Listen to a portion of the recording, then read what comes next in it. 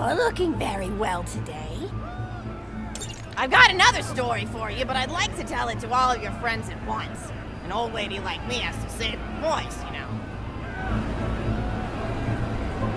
Oh, you still want to talk with me? How incredibly sweet of you. Say, you'll never guess who I saw today. Captain Scarlet. She was robbing my retirement home with a few other brigands, and I recognized her from her wanted poster, and I said, "Oh, hey, you fought the Vault Hunter, didn't you?" And she bowed all elegantly and said something like, "Indeed I did, madam," and said that you were really good at fighting, and that you beat her fair and square.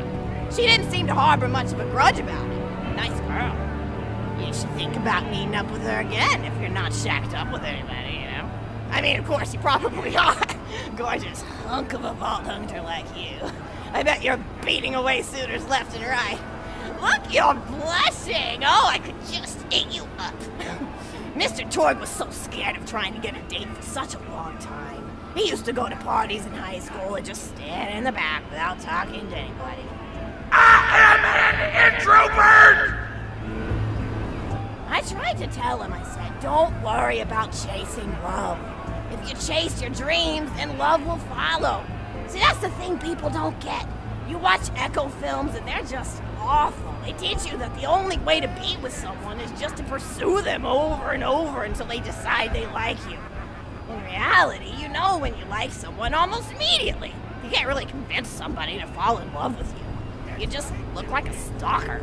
But if you do things that you're interested in, like making guns that explode or killing mercenaries, then people will see that confidence and skill you have and they'll be attracted to it.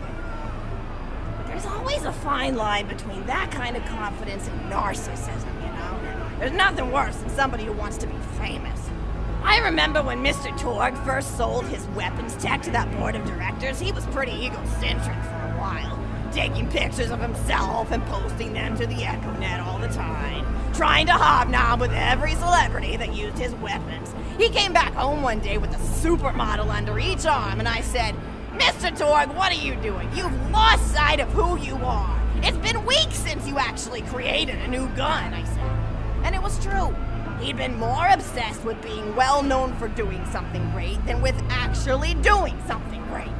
It was a dark point in my life.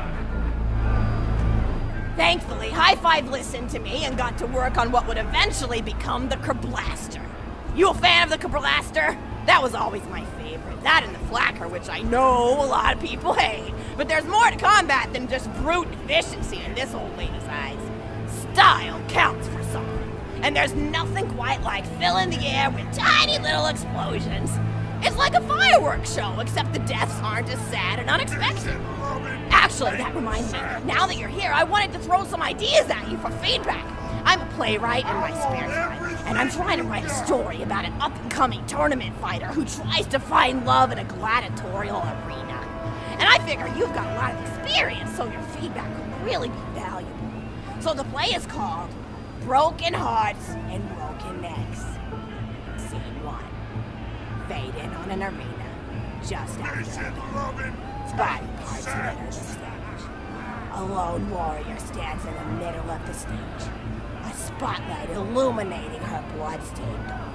Gonna pick your corpse Holding her sword triumphantly aloft. Valkyrie. Is there no warrior who can challenge me? Must I be destined to spend my life as the strongest, the bravest, the most invincible warrior this galaxy has seen? For I am Valkyrie, scourge of the gladiatorial games! Expert fire as she shakes her head in despair. From stage left, a janitor with a heavy heart and an even heavier conscience. He begins sweeping the body parts into a bin, which is colored green, and remember that because that's a symbolic color of combat, until melancholy overtakes him. He drops his bush probe to the floor and falls to his knees before delivering a heart-wrenching soliloquy. The blood cannot be washed away. Not before and not now. Even as I attempt to escape the past, which haunts me still. Must I live forever as a fraud, sweeping up the trash of others to hide my shame and avoid my pursuers?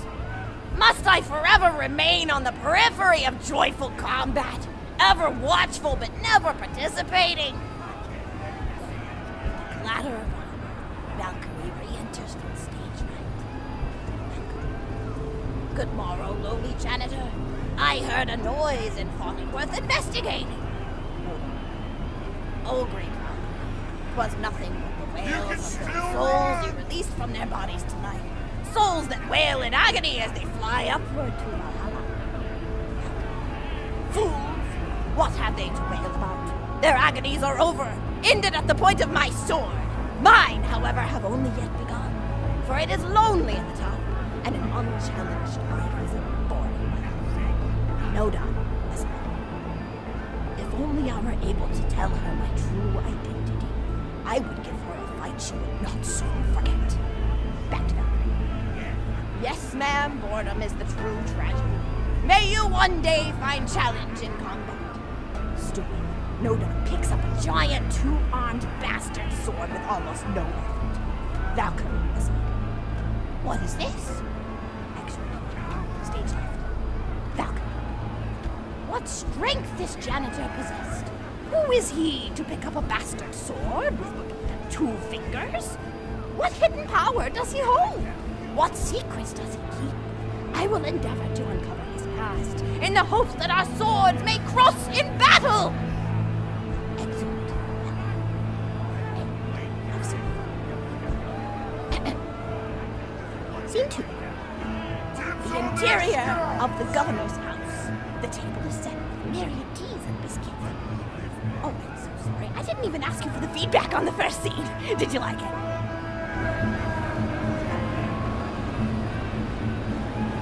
Oh, wonderful. I'll continue then. Scene 2.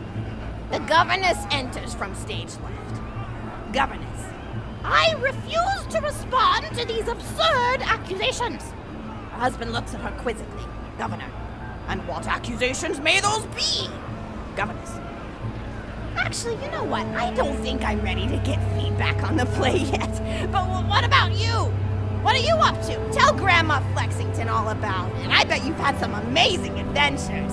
Mr. Torg told me about the time you all played bunkers and badasses together. He said it was one of the most fun and welcoming experiences of his life. Grandma! You're embarrassing me! Sorry, sweetie, but really, you and the Vault Hunters are his first real pals. It wasn't easy for Mr. Torg to make friends at school when he had facial hair at age 8, pecs at 8.5, and dead parents by age 9. People found him intimidating, but I told him that he should be thankful for the fact that he looks different. Anyone who wouldn't be friends with you based on appearance wouldn't be a very good friend anyway. Respect silence. But he really does to like treasure the moments of inaction, so that combat Most could be even more these days want invigorating. Torg to pose for Now I pictures truly or understand. blow something up by They didn't know what the hell they were talking It's not about. often he gets to sit down and play games with people. Oh, speaking of games, did you play Going Back to the House yet? It's a new echo simulation about exploring a log cabin you lived in when you were a kid. There's no violence or anything. You just walk around looking at cereal boxes and remembering people you made out with. I really like where Echo Sims has gone in the past few years, don't you? There seem to be a lot more of them with interesting things to do beyond shooting people. And the writing has gotten so tight and concise. For instance, did you ever play The Samurai's Marker? The whole game's story was delivered through haiku. Did Zero write it or something? No, I'm just joshing. I know you're too busy for that. But oh yeah, I was playing at the end of the pointed gun last night on my Echo Sim player, and wow, it's about a guy who punches people and smacks himself in the face with doors. Easily one of the best punch-related comedy sims ever. But oh, I'm really looking forward to this game called Robot Hunter Assault Squadron, which is this big randomized survival game about throwing bottles at trees and accidentally scaring birds. In the demo version, I scared a bird so hard it died. 10 out of 10 in my book. But what kind of things do you do for fun? You play any sports? You look like you might be into some of the more extreme stuff, like spine hurdling or psycho head volleyball. I knew an athlete a lot like you when I was younger. Her name was Nijo, and she was especially gifted at the giblet toss. That's an old pastime we had back when I was younger. Idea was you punch a convict, and then see how far you can make their viscera fly across a big field. You got points based on distance and the size of the viscera. She won the final round of the giblet toss championship by getting a left eyeball to cross the 300-meter mark. They said she was juicing with iridium, but I think they were just angry that she dethroned the reigning champ, misogynistic Jeff. People really liked him for some reason. Hey, what's your favorite food? Mine's burgers, personally. People look at you like you're a pleb or something when you say you like burgers, but just think of all the things you can do with them. You can change out the patty, play around with the toppings, change what sides you have. You ever have a burger with veggie chips? Gosh, I all but forgot about fries for about a year after I discovered the veggie chip combo. And I'm not a vegetarian or anything, but those veggie patties they make on the more upper class worlds are crazy good. Better than real meat if you cook it right. Mr. Todd tried to be vegetarian once after he saw a fluff bear get run over by a truck. How long do you last again? 12 seconds! Barely even finished the word vegetarian before he lunged at a skag chew I was holding in my left hand. Nearly lost a finger. Granted, he's always been partial to skag chews or skag bacon. Don't know why, since I always felt like skags tasted like old tires and vomit. But to each his own. Taste is a funny thing. People say your taste buds get more refined as time goes on, but they actually get worse and worse. So when Mr. Torg used to refuse vegetables as a kid, it's because he was actually tasting how awful they were. When we old folks eat vegetables, we're only okay with it because we can't taste all the gross vitamins and stuff. Granted, vitamins are what have kept me going for as long as I've been going. You get enough B12 in your system and you can headbutt a freight train without so much as a bruise. That reminds me, I need to get my pills ready for the rest of the week. I have one of those little metal containers split into different sections for each day. It's really helpful. And the sides are sharp enough that I can use it to ward off burglars if I need to. What else do I have to do this week? Probably head to the bazaar, pick up some frozen spider and flanks. Gotta bring my coat, because it gets kind of chilly in the freezer section. What else do I need? Oh, I need Schwartzman's candy drops. Gosh, those are delicious. They're so smooth and sweet. Just thinking about them, I could go for one right now, couldn't you? Do you think you could go find me one?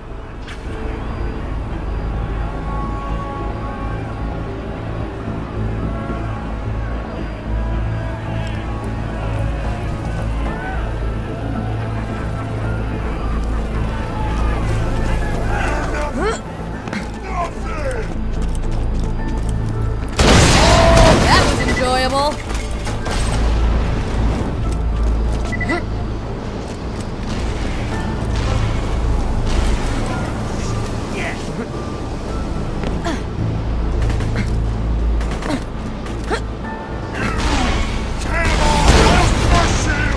So, who's next?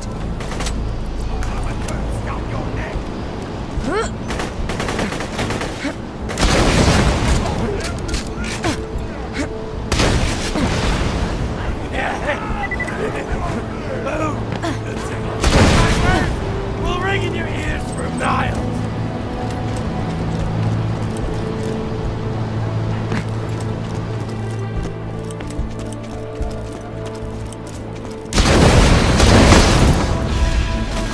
Enough.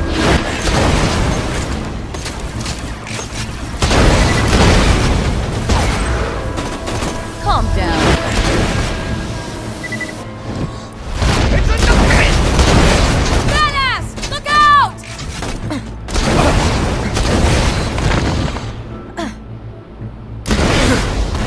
I didn't sign up for this, damn it!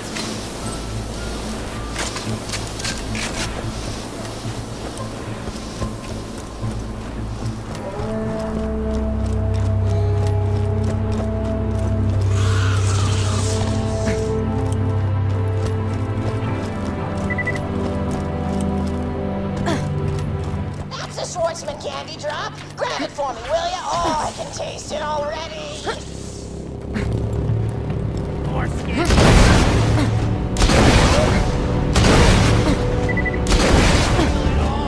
Good riddance.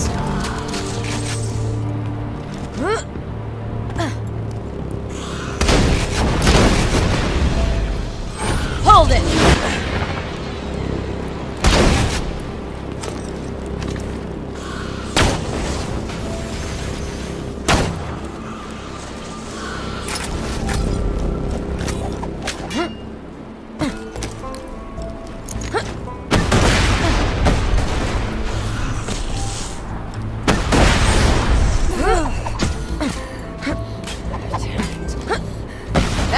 fun! Oh, wonderful! Bring it back here and I'll finish my story.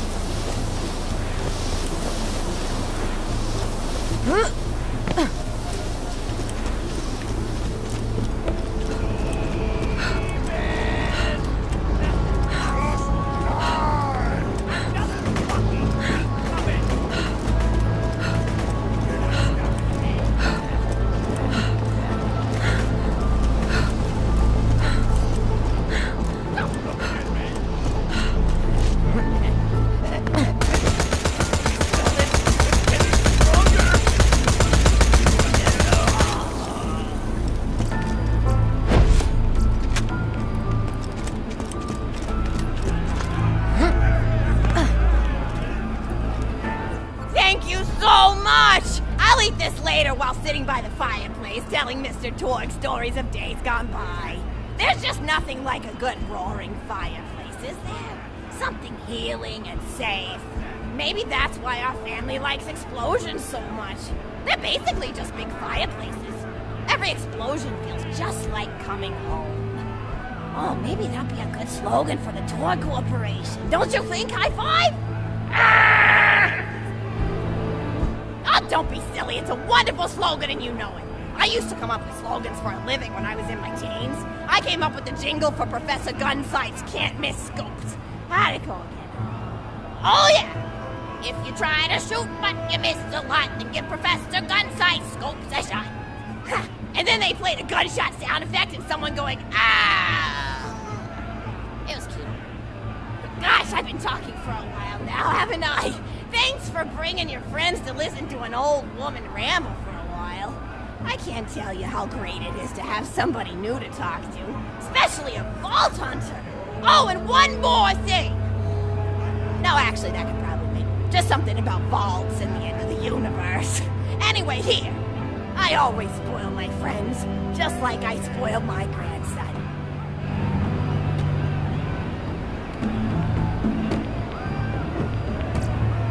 Enjoy it!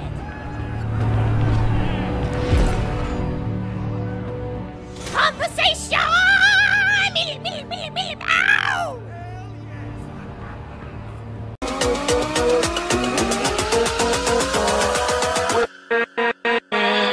With